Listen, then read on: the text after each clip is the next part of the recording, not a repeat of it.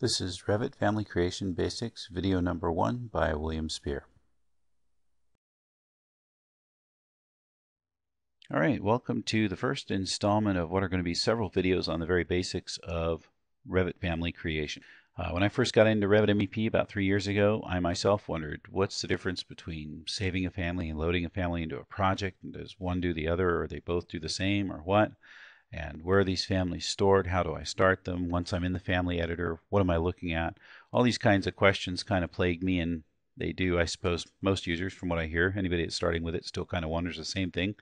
Where are they? So this video is the very basics of Revit family management and a little bit about the family editor environment. So let's get right into it.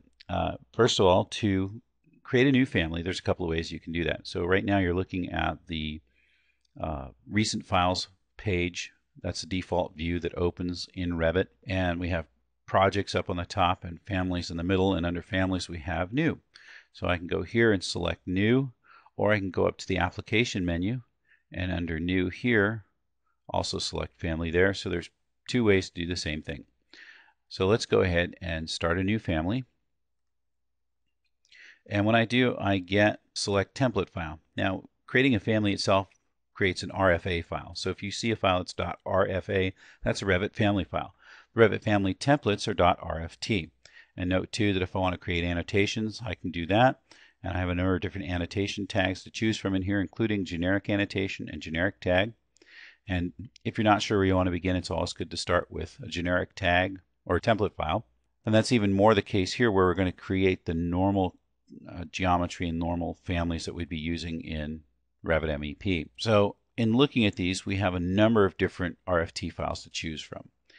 And I want to note too that in the RFT files, some of them are listed as based files. So notice the last word on here is based, and this one up here is listed as hosted. The difference between hosted and based is really not anything. Based and hosted families are pretty much the same. They're looking to either host to something or be based against something. So in this case, it's line based, looking for a line. It could be line based or hosted. This is data device hosted. Doesn't say to what it's hosted here, but we assume it's hosted to a surface. But just so you know the difference or know what you're looking at, it can be confusing. Sometimes they're called based, sometimes they're called hosted.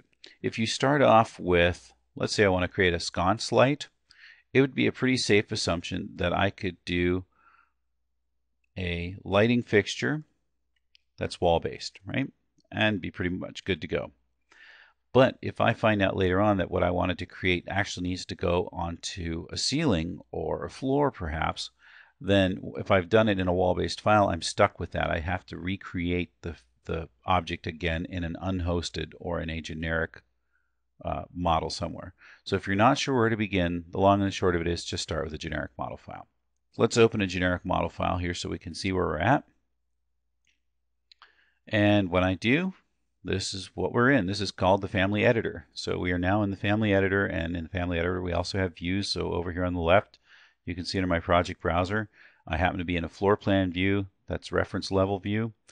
And looks like got a couple of green lines here. What are those? Those are actually reference planes. We're looking down at a reference plane. Since this is a floor view, we're looking down at what would be the XY plane in AutoCAD. And this would be the YZ plane, and this would be the XZ plane. If I hover over it, it tells me it's center, front, back, and this one tells me it's center, left, right. So this is the left side, right side, front, and back, and so you can tell what quadrant you're in. This is the right back, left back, and so forth. If I do Windows Tile, which is WT, you can see that actually 4 views were created for me by opening that Revit family template file. And if I do ZE, Zoom Extents, then you can see where we actually are in all of these. And so if I highlight one here, it highlights down below as well. So you can see here we're in a top view, here we're in a front view. So we're looking at the front of the plane, here we're looking at the top of the plane. And if I select this view over here and highlight this plane, you can see now I've highlighted the center, front, back plane. And so I'm looking at it from the left side over here. And of course up here we have a 3D view. And it's always good when you're creating Revit families, and when you're creating anything 3D for that matter, to at least have a couple of views open. So in this case we have 4 views open.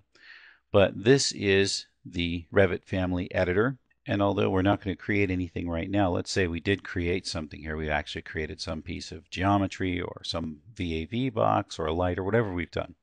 There's a couple of things we can do with that. One of the things we can do is load it into a project.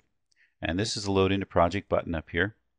And if I select that and there happens to be another project file open, it will load that family into whatever project file is already open. So I happen to have this project file open and it loaded it into this file. If I have multiple files open, a dialog box will appear asking me which project file I want to load that into. So that simply loads that file into this project.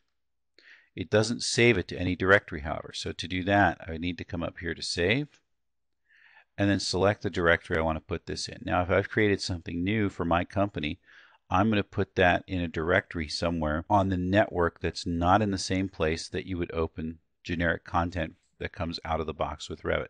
So automatically by selecting Save, it allows me to place that file where I want to save it. So let's cancel that. Last thing I want to do is just show you real quick where the out-of-the-box content exists. So if you use the default installation path, you'll find that Revit families that are generic families, out-of-the-box families, are located in C, Program Data, Autodesk, RME 2011, Imperial Library. So if I wanted to find the lavatories that came with Revit MEP, I could go to Plumbing Components, Fixtures, Lavatories, and then you see we have 4 lavatories that come out of the box: oval, rectangular, vanity, and wall mounted. And if I find that, for instance, this wall mounted lavatory is very similar to one I'm looking for American Standard, let's say, some manufacturer specific one, I can take the wall mounted family here, I can open that file. In fact, we can just open that file. There's the wall mounted family. And then I can take this family and modify it however I need to modify this family to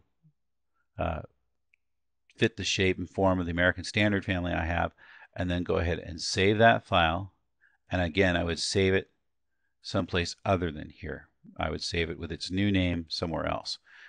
If I also wanted, once I've saved that file, to load that file into the project I happen to be working on at the time, simply come back up here to Load into Project and then load that file back into the project. And here you can see now I've got this dialog box because I actually have the new family I created open as well as the project, the actual project file that I showed you.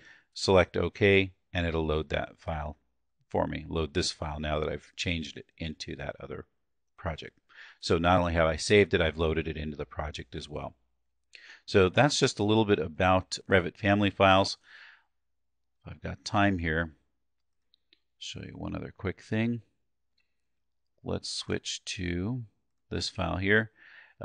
If I happen to be in a project and I need a family from somewhere and it's not already listed in the directory here, so down here in the project file I have families as well. Here's all the families listed in here. If I want to go and load a family, I know it's not in here, so I went in here looking for the plumbing fixture, that new American Standard one, and I didn't find it in here anywhere. That's when I can come up here to Insert tab, Load Family, and it takes me out. I can browse to wherever those families are that I've created, select Open, and when I do, that family will be added down here. And once it's added, I can literally just take that family and drag and drop it into the file. And now that family will come into this file and I can actually place it where I need it to be placed. So that's a little bit about navigating through the project browser and families and understanding where the families are kept and how we save them and how we load them into projects, what the family editor looks like a little bit. And then what we're going to do next is we're actually going to take this piece of equipment right here. This is a air-cooled chiller, and look at how it was modeled, that it was modeled a little over detailed, and how we can rectify that pretty quickly. So join us for the next video and we'll see how we do that. Thanks for joining us.